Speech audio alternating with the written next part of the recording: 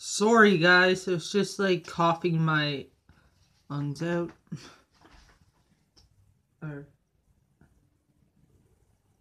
I don't know what I was doing then. But anyways, I am gonna show you my improvements of my Dino Mask. This is how you fix jaw movement, okay? Because with just this strap, this black strap, and this flimsy thing, which you'll be taking out when you are, I'm not Shelly. Stop texting me. Okay, sorry about that. You will be taking this out and putting something new, putting fabric, this around here, gluing fabric around there. Okay, so with just that and that,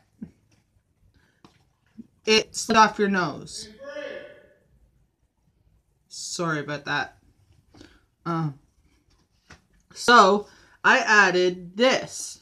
I was gonna buy elastic, but I had ribbons, so I thought I'd try it out.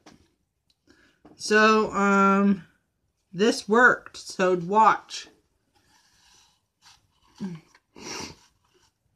I know someone is texting me.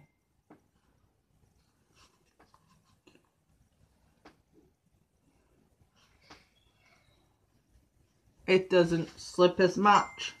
It slips a little bit, but then I'm going to put more padding in it so it's not as uncomfortable. But then the jaw movement is like really amazing, and I can talk in it, and it's really awesome. So yeah, that's this one. This is Ezreal, by the way.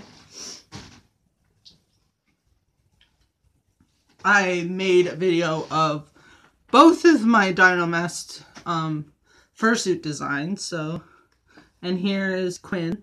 I've had him for quite a few years.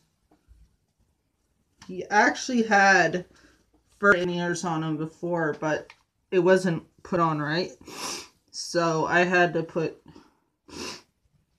take it all off and take a tutorial. So then there's him, and his jaw movement is like really good too, and it doesn't slip off my nose at all. So yeah, honestly, I'm gonna be honest, I'm sorry, my nose is like really runny. That's not pleasing.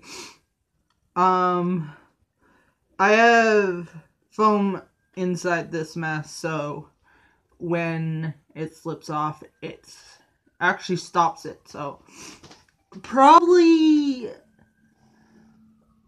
well, it doesn't like stop it, but it helps, I guess. So yeah.